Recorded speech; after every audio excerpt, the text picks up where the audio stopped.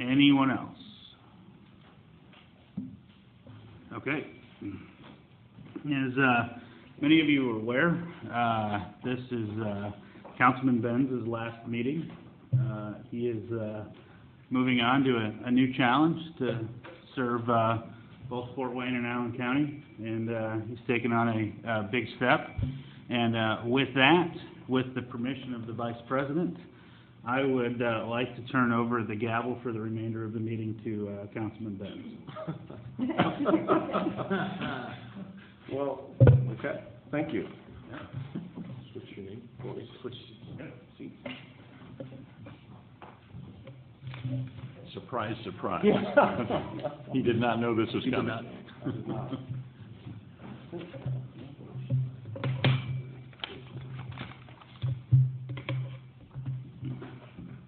It's like riding a bike. Well, thank you, first of all. This is very unexpected and a little humbling, so appreciate it. All right.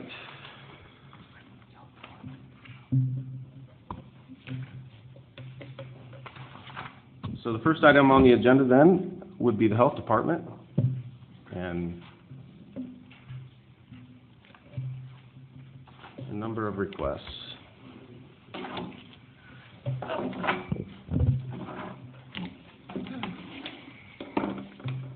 Good morning, Tracy Michener, Assistant HR Director. Minty Waldron, Administrator of the Health Department. Thanks for moving us up, much appreciated. Would you like us to do them one by one or all together as a group? All together seems to be the, just work your way down the line. Okay, thank you. So first up is a public health nurse immunization outreach, PAT 5-2, 56,896. This was a part-time position, and as you know, with nurses, it's very hard to find them, so making this a full-time position will be great. It is grant-funded, and just a reminder that all these positions are out of the Health Department funds and not any general funds are used. This was passed 3-0 at Personnel Committee. Do you want me to speak to each one, or do you want her to give you the update on all three? How would you like to do it, one at a time? And then I'll just keep going down. Vital Records Clerk, this is a new position. It is scored the same as the rest of the Vital Records Clerk. This is just an additional position. It is 2-1 at Personnel Committee. And then the immunization, and then we had an LPN PAT 3. We need to reclassify this position to immunization nurse and outreach coordinator to PAT 4. This position, the level of responsibility and difficulty of work has increased, and so it's needed for this position. Has added a lot of duties, including making sure that all the immunizations and vaccines and everything are kept, make sure that they're rotated and everything, and that's a huge, huge cost to the health department. So we have to make sure that someone is carefully looking at all those expiration dates, ordering appropriately, etc. So this position was passed 2-1 at Personnel Committee. Question. Does that keep it consistent then with all the LPNs on the county, if we have any other LPNs or not? Yes, we do have other LPNs, and this is moving to a PAT 4, so it could be a nurse or an LPN, but the LPN is taking on more responsibility than other LPNs within the county. Thank you, Tracy. So for the first one, which is, it was a part-time position under another grant. That grant went away, so that position went away, and we were never able really to keep somebody employed on it anyway without benefits. It's very difficult. You don't go to nursing school most of the time to work part-time. So when we got this particular grant, which is a near 3-year with potential continuation grant, and it has specific duties on it, not just tasks, it has actual RN duties. We have to have a nurse, and it can be full-time with benefits, so we decided to re-add that position and help have oversight for all the outreach to all of, say, the fire departments each year. We do their flu shots. This year is an exception. And then any outreach we do, which is usually somewhere upwards in 20 different sites that request that we come do things for their large staff or for the volunteers, doing the city-county clinic here, all of those things. as well as all the tasks within the grant. With the expansion of the refugee resettlement program this year in the United States, just to give you an idea, both of these nurse positions will now be retasked to that for the next year. So what has happened is normally we'll resettle in the United States somewhere between 60 to 70,000 refugees.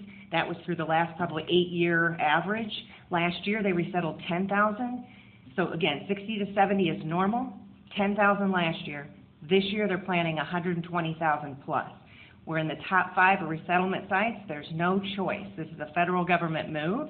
Under the statutes, the health departments in the counties they resettle, and Allen County is the largest one, we have 30 days to see them all. We're not able to do that at this point. We're out 45 at minimum because we're getting them weekly now. Most are Afghan. Some can come on their own now.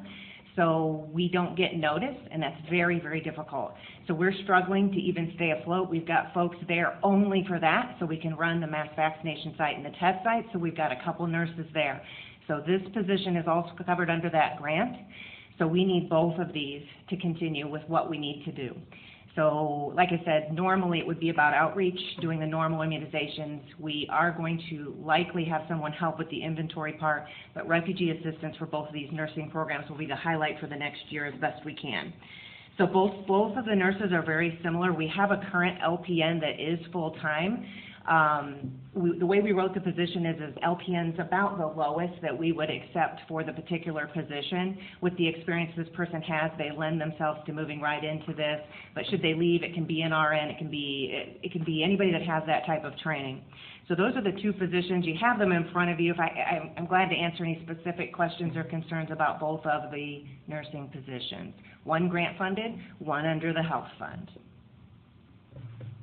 And that grant fund that you spoke of is specifically correlated to the refugee issue? Is that... It is correlated to COVID, regular immunizations, and getting folks caught up because there's significant delays currently, and it has all the other duties as assigned, and including refugee immunizations and testing and treatment. So all of that was linked under one. When we applied and when we thought we were going to use it for all outreach, that was before we were told the number of refugees being resettled. So unfortunately, that will be the impetus. It is listed on there, yes. Have they given, and that's for Allen County specifically, right? The what is? Refugees coming to Allen County. You're not taking this person on the road. Oh, no. Yeah. Okay. Oh, goodness, no. And these are all coming here. They it. tend to just show up. So we have to do chart prep. It's a significant challenge currently. Have you been given a number of what to expect? Probably somewhere in the 300 plus range, and we get 300. normally 100 to 125. And that's stretching it. I don't know if you will remember 7 to 8 years ago when we had to come hire at least 5 staff. Well, actually what we did was convert them from doing the things that they did to being refugee related. Those were the days when we had 120. Maybe we went up to 150 1 year. That was a challenge. So doubling those without any funding is hard. Is that 300 a month? No, that's a year. And if you can understand what happens with these folks, and when we've resettled Burmese, which were the largest Burmese resettlement site outside of Burma itself, we are now switching to a different language, different health issues. The fact that we don't get the same medical records that we would have or that we normally do in a normal resettlement year because it's planned well in advance. They have several levels of testing for a year before they can even leave the country so that we don't inherit a lot of medical issues that are at our cost. This is not that way. Move them out, get them to a camp, then they can come wherever they want to come. They have a lot of folks here, so they're coming here. So it's very, very different. And to take on these people, we take on their care. We don't just take on see them in 30 days, do tests, do vaccinations. We take on their care. If they come with TB, if they come with HIV, which they do many times, we take that on and we'll see them for many years. So getting 300 is a lot because they come in groups of about 15 to 20 a week sometimes. Sometimes we'll have a week where they don't come and then we'll have double the next week. We don't know. Normally we would know. We don't know now. And having only a couple staff there is difficult for them to see them. It'll take all day for them to even see them. And we have a part-time doc who's only there 1 day a week. She's doing most of her things at night from home to prep the charts when we call and say, we got 18 that walked in today, need you to see them somehow tomorrow. It's very difficult. Thank you. Thank you. Mr. President, may I speak?